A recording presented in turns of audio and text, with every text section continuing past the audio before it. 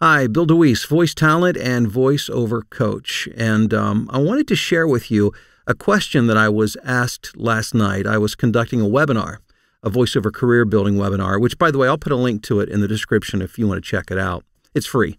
But I was doing some Q&A toward the end of the webinar, and someone asked what I thought was a very insightful question, and one that I wanted to share on this in this video today.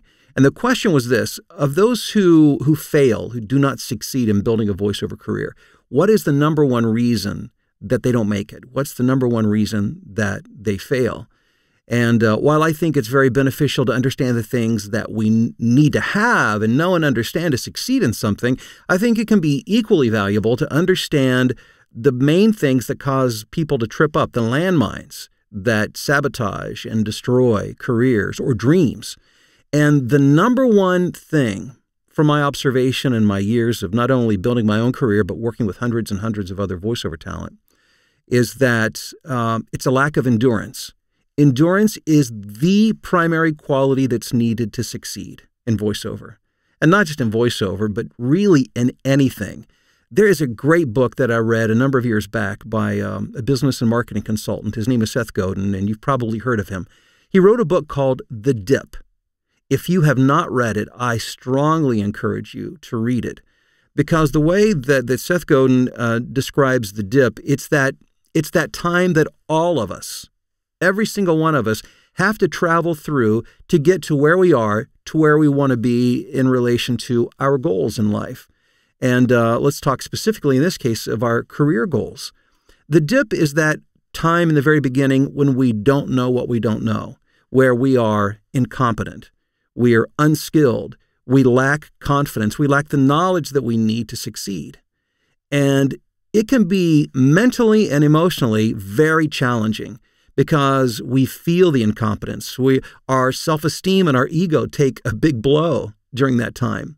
And the reality is many, if not most people, cannot mentally endure that valley, that desert time, when they haven't, before they've developed the skills and the knowledge which comes through experience and time to be able to succeed and come out on the other side. So my answer is endurance. You don't have to be the most talented or the most skilled to succeed in voiceover or in anything. What you need to be the last man or woman standing. And, as I look back over my career, I realized that I may not have been the most talented at what I did. And I certainly I developed and worked very hard at what I did.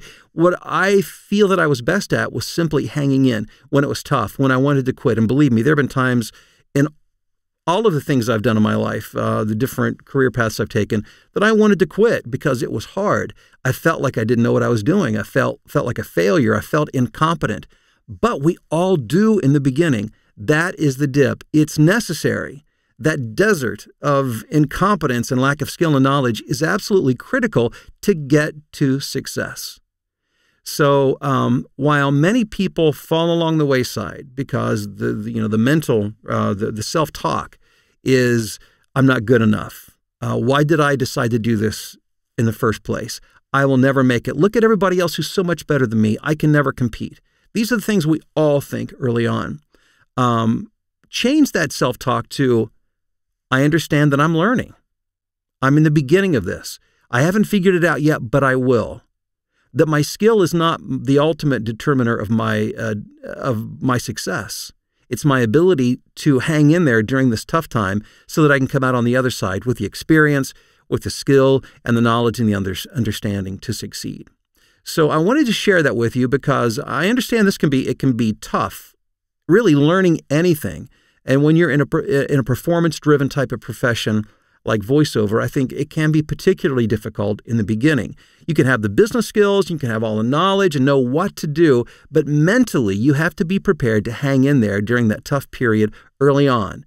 And that dip is longer and shorter for different people, deeper for others than it is, for some people than others, based on your background and knowledge and such. But I want to encourage you to hang in there, because if you can hang in long enough, you will see success on the other side. And again, if you haven't checked out the book, The Dip, make sure you do it. It's absolutely fantastic. But remember, It's having the right self-talk and developing the mental toughness and believing that you are good enough and that eventually the skills, the knowledge, the experience will catch up and you will get to where you want to go. I hope you found the video helpful. If so, please give it a thumbs up, subscribe, and share. I do want you to be successful in voiceovers, and I look forward to talking to you again very, very soon.